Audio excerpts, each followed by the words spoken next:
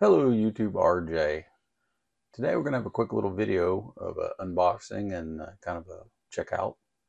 Don't know that I can call it a review since I've just got it, and maybe I'll post a really short video in a month or so after I've used it some. But I bought myself a new tool for the shop, and these are going to be soldering tweezers.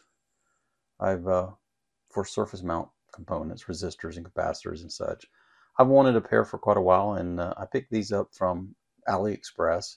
These weren't expensive as they go. I think I paid about 35 bucks for this. So let's check out what we've got, okay?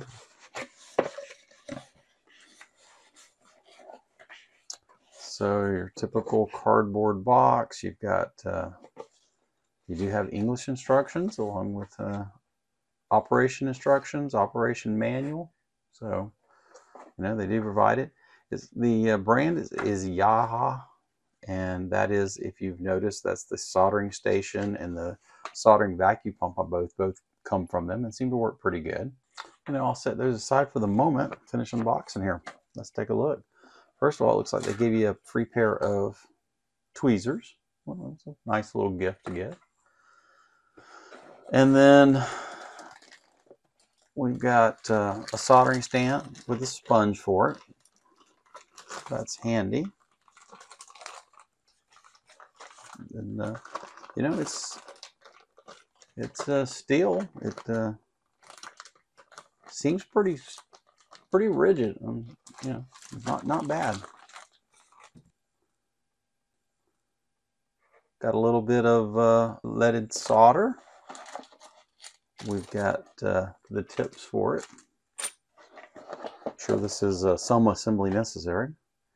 What do we got here? I got tip cleaner. That's nice. And we've got our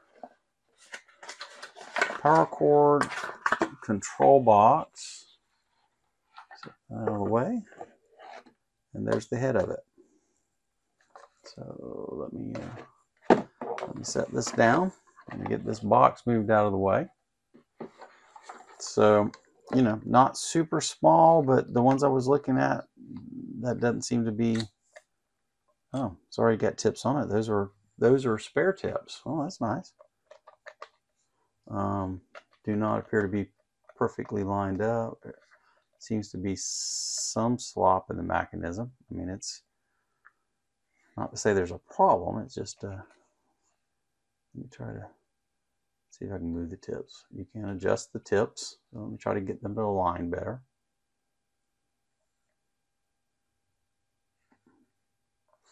Okay, there you go. That's better. So you can adjust how far, how far they open with this adjustment right here. So you can set them to where they barely open or open wider. Okay.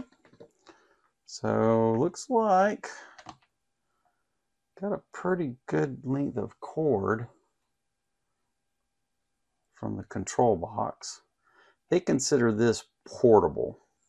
So that's nice for me because I'm getting, the bench is getting full of soldering stuff, and that means when I don't need these, I could put these away. I wouldn't have to have it out on the bench all the time.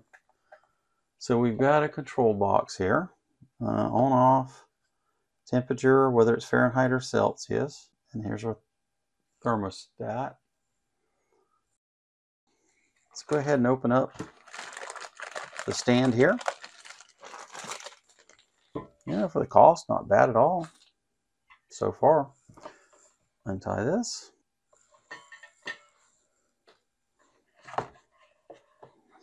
Unwrap some wires here. Things straightened out a little bit. Okay, so that goes into there. So I will go ahead, excuse the reach, I'm going to reach over and plug this in. Fume extractor out because we know we're going to be testing this in a few minutes. So I'm going to go ahead and pull it out of my way and get it ready.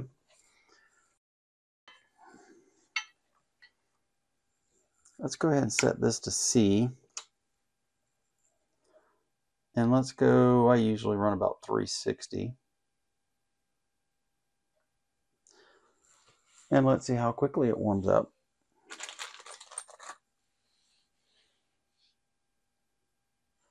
a little solder to tin those ends. And we will just warm it up.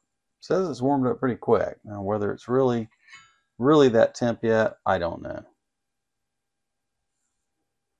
It will melt solder, so it's you know, whether it's that temp or not. Hit the fan here. I mean, it's up to temp.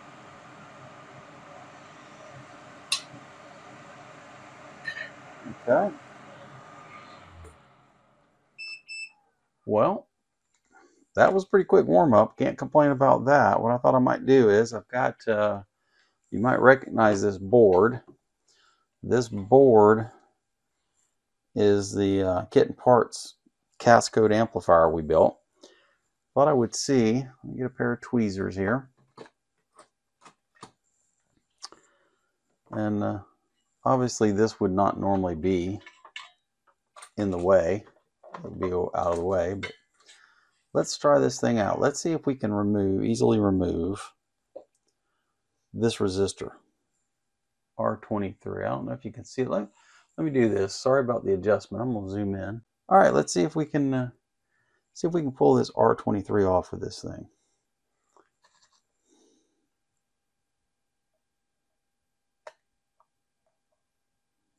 Oh yeah. Getting it to let loose might be more of a problem. That's probably where I have to open up these tweezers. Yeah, get it off there zippity quick. Now, take a little bit of solder off. I'm going to see if I can put it back on with it. That'll be the real trick. Okay, one more trick to do. Can we pick this up and put it back on?